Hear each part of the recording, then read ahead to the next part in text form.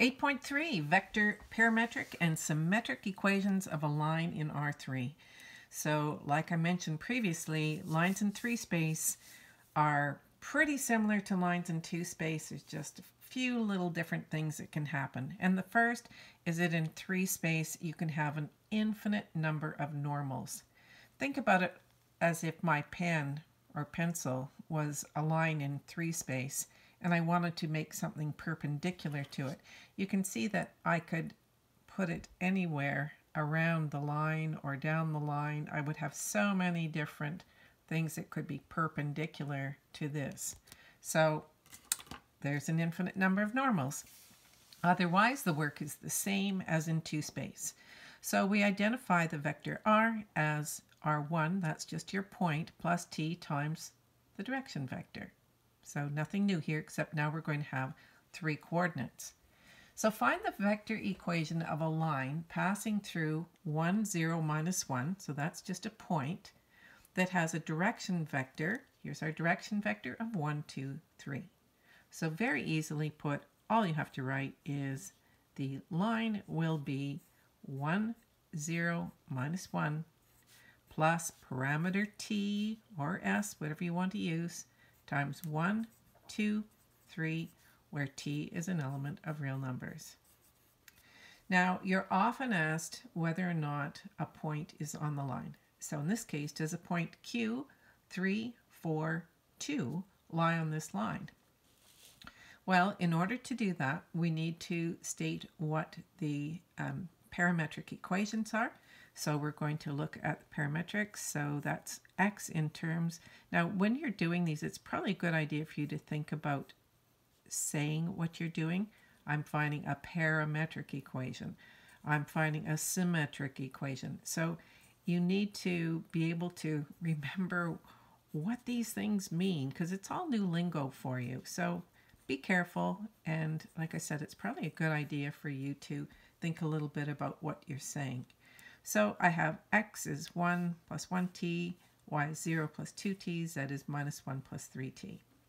So if this is on the line, I'm going to substitute in x, y, and z into here and solve for t and see if the t is the same for all of them.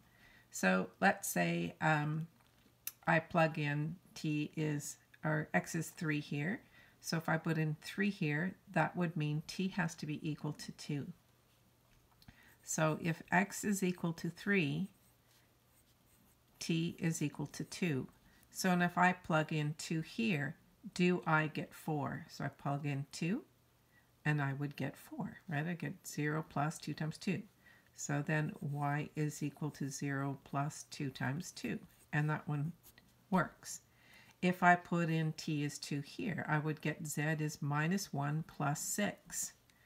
Z equals minus 1 plus 6 equals 5. And right away you can see that no, I don't want it to be 5. I want z to be equal to 2. So therefore not on the line. Very simple to do. Okay, so parametric equations of the line through x, y, z with direction vector a, b, c are x equals x1 plus t8. Same thing, right? y2 plus tb, z2 plus tc. T is an element of real numbers. So I just stated that in terms of just some variables so you see it without numbers. Okay, so the next thing we're going to do is parametric and symmetric equations. So if we have the line x, y, z, so this is in component form, you can write it out like this, equals x0, y0, z0 plus t times abc, t is an element of real numbers, then the parametric equations, obviously, x plus x equals x0 plus ta, y equals y0 plus tb. Okay, I'm not going to read that for you. And then to solve for the symmetric equations, all we do is isolate t. So we do x minus x0 and we divide by a and so on. And then we set them all equal to each other. And this is kind of an important way to find out all kinds of things about your line. So, for example, if we have we asked to find the vector, parametric, and symmetric equations of the line that passes through 240, 507, and does this point Q lie on the line? Well, the first thing we need to do, and I know you're probably saying this, is that we need a direction vector. Okay, so find direction vector. We've got lots of points. It's just like trying to find a line without knowing the slope. You have to find the slope. So we're going to say P1, P2, direction vector, will be equal to 5 minus 2 is 3, 0 minus 4 is minus 4, and 7 minus 0 is 7. Okay, so now we have a direction vector, and we can give the vector equation. So the vector equation is going to be, let's use 240. Remember, you could use either one, plus parameter t times my direction vector. So you should be really good at this by now. So this is my vector equation now. And that was the first thing we were asked to find. Now, to find the parametric equations, remember you're finding x, y, and z in terms of the parameter t. So I'm sure you can do these without me showing you, but it's 2 plus 3t for x. Y is going to be 4 minus 4t, and z is going to be 0 plus 7t, or just 7t. Okay, so now we've got the parametric equations. That's this one. Parametric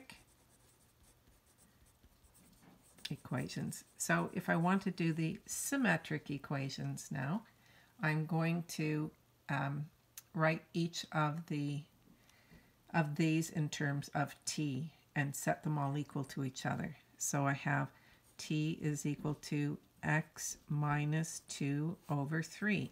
So what I want you to think about while you're writing these out is which one of these numbers is the coordinate for my point and which one is a coordinate from my direction vector, because you're going to have to kind of deassemble these and reassemble them, right? So you need to know which ones, like we can see now that the point is going to be the negative of this, and here's the x coordinate of my direction vector. So if I do y, I would get t is equal to y subtract 4 divided by minus 4. And for z, I would get z, well, we have z as 7t, so t is equal to z over 7. Now you would note here, if you were trying to find the coordinates of the point, you see our point was 0, so we have z plus 0 really here, right? That's in the ghost. It's a ghost number, because you need to have a number for your z coordinate. Okay, so now that we have these, we're going to set them all equal to each other. So x minus 2 over 3, because they're all equal to t, that means they're all equal to each other. And there we go, z over 7. Let's put a little line over that so you know it's not a 2. And the question is, does q lie on this line? So we have x, y, and z here.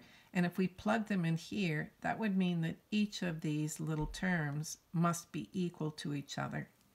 So if I put in minus 4 minus 2 over 3, you can see I'm going to get negative 2, right? So now if I do 12 minus 4 divided by negative 4, that's going to be negative 2. And finally, z is minus 14 over 7. So I get minus 2 is equal to minus 2 is equal to minus 2. And that means that yes, therefore Q is on the line. If you don't get the same numbers, then it's not.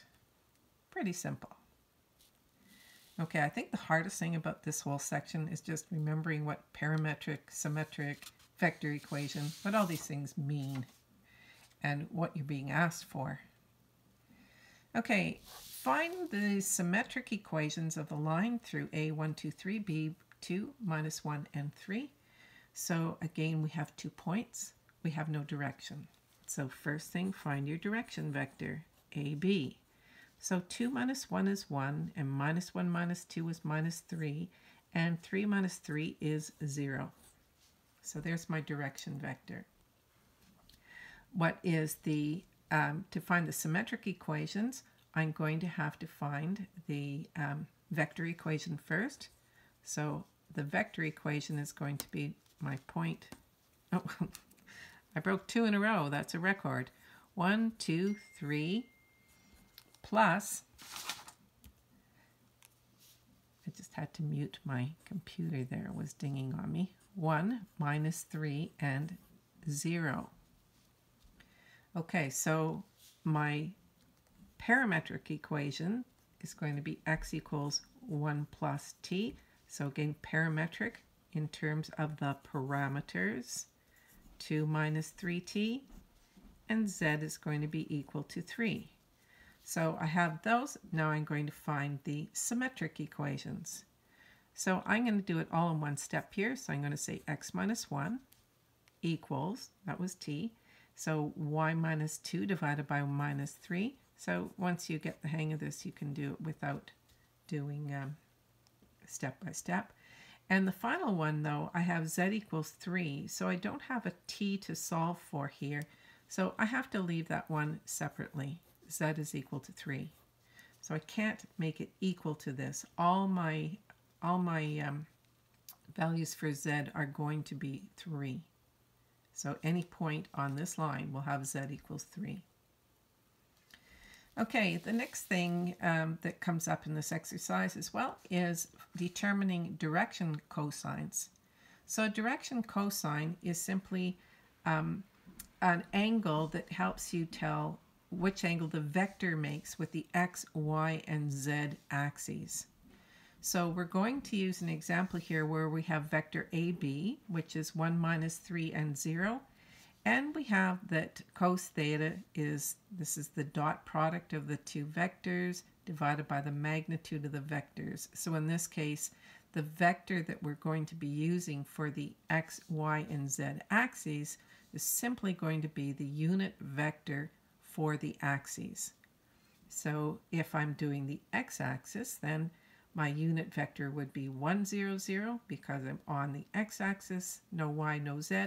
On the y-axis, obviously we have y but no x and z-axis, no x and y.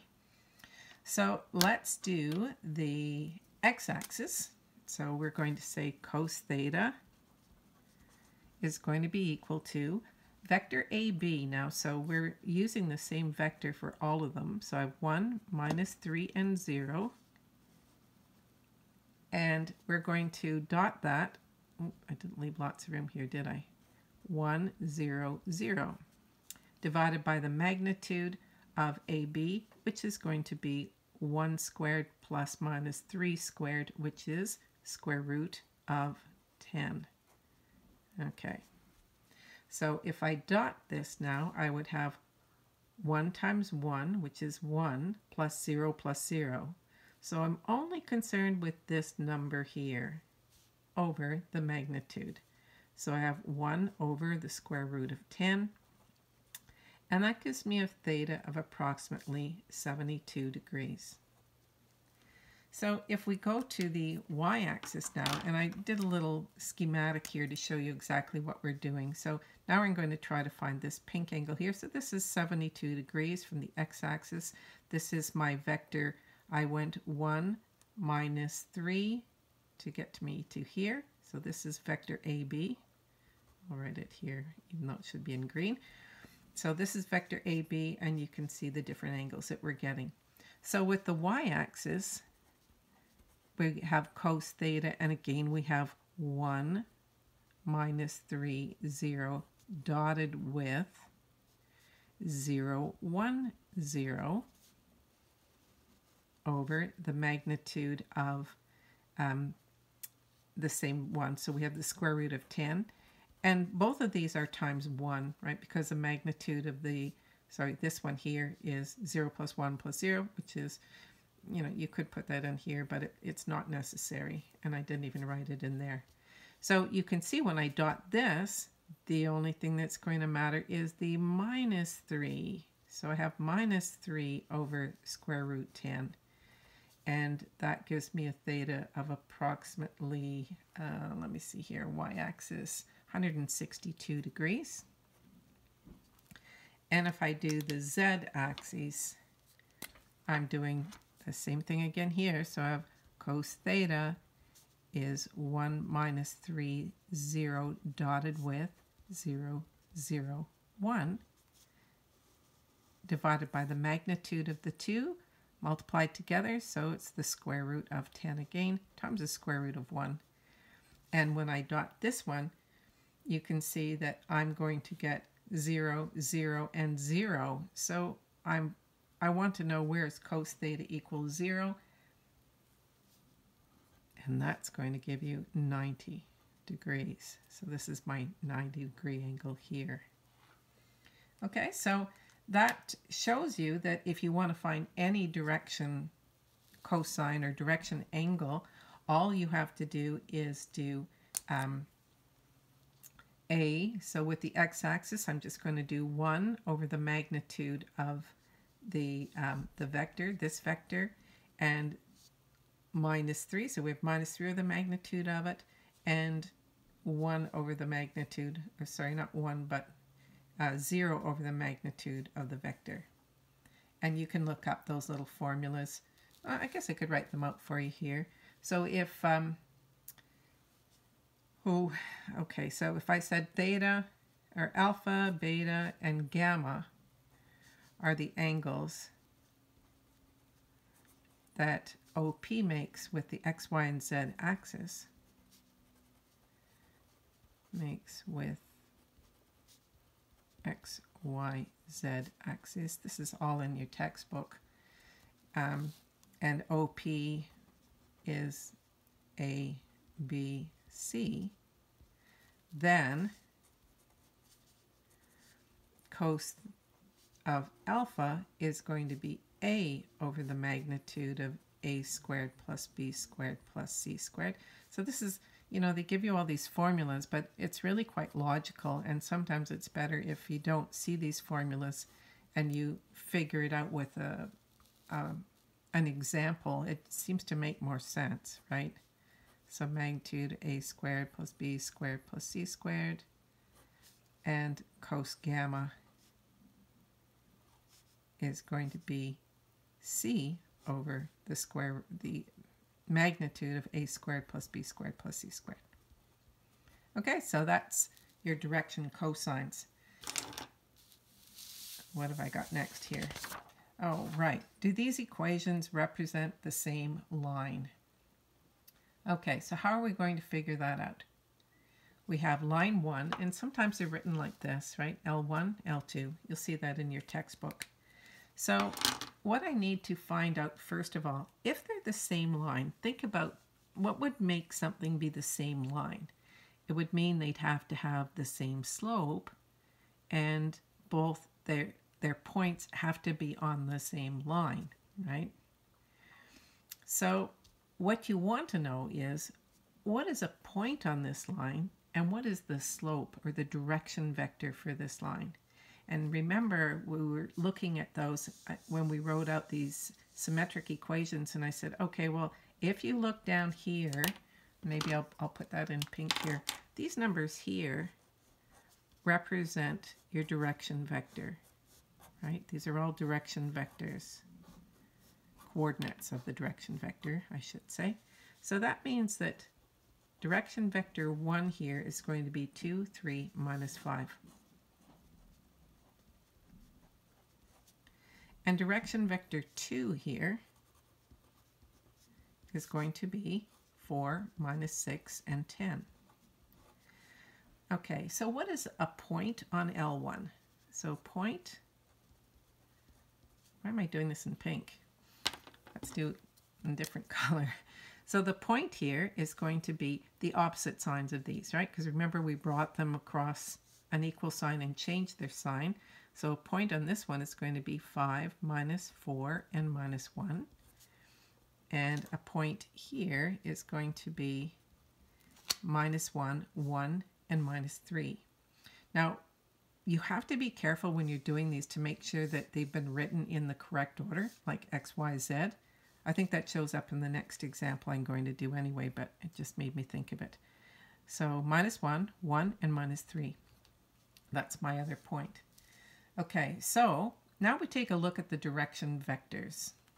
2, 3, minus 5, and 4, minus 6, and 10. Are these lines, these direction vectors, parallel?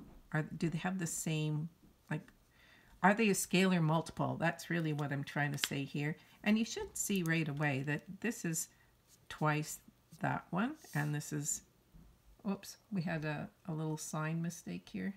Yeah, this should have been a minus 4. I forgot to, I wrote it out incorrectly. This was minus 4 to start with. So that gives me minus 4 here. Okay, so now you can see this is minus 2. This vector here is minus 2 times this one. So they have the same direction vectors. So this one and this one are the same. So that means they're either parallel or the same line. Therefore, parallel or same line. Okay, so now all I have to do is show or prove that this point here is also on this line. So if I plug this point into this line, or this point into this line, then they should get the same ratios, right? Do you know what I'm saying? Okay, so let's try 5 minus 4, 1 into this line here. So I'm going to put in 5 plus 1 over minus 4, and I have minus 4 minus 1 over minus 6, and I have minus 1 plus 3 over 10. And when I simplify this, that's going to give me 6 over negative 4, or minus 3 halves. And this one is going to give me minus 5 over minus 6. That's 5, 6. So right away, this isn't working out. And this gives me 1/5. So no, they're not the same line.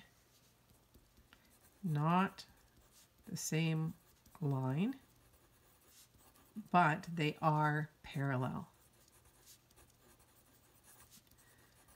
Okay, so that's how you would test it. Now you could also have tested, like I said, you could have put this point in here.